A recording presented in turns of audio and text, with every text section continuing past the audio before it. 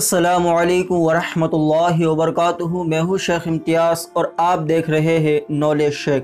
ناظرین، حضرت جبرائیل علیہ السلام اللہ کے نبی صلی اللہ تعالیٰ علیہ وسلم کی بارگاہ میں حاضر ہوئے۔ حدیث پاک میں آتا ہے کہ اللہ کے نبی صلی اللہ تعالیٰ علیہ وسلم نے جبرائیل علیہ السلام سے پوچھا کہ جبرائیل، میرے بعد دنیا میں کیا آپ آؤ گے؟ تو حضرت جبرائیل علیہ السلام نے کہا کہ ہاں یا رسول اللہ صلی اللہ علیہ وسلم، دنیا کے اندر میں 10 بار آؤں گا، اور فرمایا کہ ہر بار میں ایک چیز لے کر دنیا سے چلا جاؤں گا۔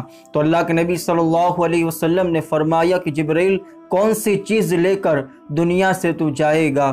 تو حضرت جبرائیل علیہ السلام نے فرمایا کہ یا رسول اللہ صلی اللہ علیہ وسلم، پہلی بار آؤں گا تو گوہرے صبر لے کر جاؤں گا، یعنی کہ صبر چلا جائے گا۔ دوسری بار آؤں گا تو بہرے شرم لے کر چلا جاؤں گا، یعنی شرم و حیا نکل جائے گی۔ جب تیسری بار آؤں گا تو گوہرے محبت لے کر جاؤں گا، یعنی کہ دلوں کی محبت دور ہو جائے گی۔ جب چوتھی بار آؤں گا تو گوہرے عدل لے کر جاؤں گا، یعنی کہ عدل اور انصاف ختم ہو جائے گا۔ جب پانچویں بار آؤں گا تو گوہرے برکت لے جاؤں گا، یعنی کہ برکتیں اٹھ جائے گی۔ چھٹی بار آؤں گا تو گوہرے سخاوت لے جاؤں گا، یعنی سخاوت بھی کم ہو جائے گی۔ جب ساتویں بار آؤں گا تو گوہرے صداقت لے جاؤں گا، یعنی صداقت ختم ہو جائے گی۔ جب آٹھویں بار آؤں گا تو گوہرے حلال لے جاؤں گا، یعنی کہ حرام کمائی زیادہ ہو جائے گی اور حلال اٹھ جائے گا۔ اور نویں بار آؤں گا تو گوہر علم لے کر جاؤں گا، یعنی کہ علم کم ہو جائے گا، علم اٹھا لیا جائے گا۔ اور 10ویں بار آؤں گا تو گوہرے برکت قرآن لے جاؤں گا۔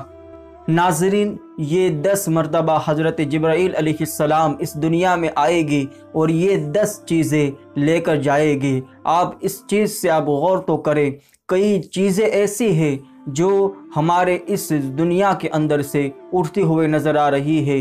صبر بھی نکلتا ہوا جا رہا ہے، شرم و حیا بھی آج قوم کے اندر نظر نہیں آتی، محبتیں آج دیکھے کم ہوتے ہوئے نظر آ رہی ہے، عدل و انصاف بھی پیچھا چھوڑتا ہوا نظر آ رہا ہے، برکتیں ختم ہوتی جا رہی ہے، سخاوتیں، صداقتیں، حلال، یہ ساری چیزیں کم ہوتے ہوئے نظر آ رہی ہے، علم ختم ہوتا جا رہا ہے، قرآن کی تلاوتیں بھی لوگ کم کرتے ہوئے نظر آ رہے ہیں۔ اور پھر آپ دیکھیں، یہ قیامت کی نشانیاں بھی ہے اور قیامت ہم سے کتنی قریب سے قریب ہے۔ اللہ تبارک و تعالی ہمیں اپنے پیارے حبیب صلی اللہ علیہ وسلم کی اطاعت اور فرما برداری کرنے کی توفیق عطا فرمائے۔ آج کے لیے اتنا ہی۔ ویڈیو کو لائک اینڈ شیئر کر دیں اور چینل کو سبسکرائب کر کے نوٹیفیکیشن آن کرنا نہ بھولیں۔ السلام علیکم، خدا حافظ۔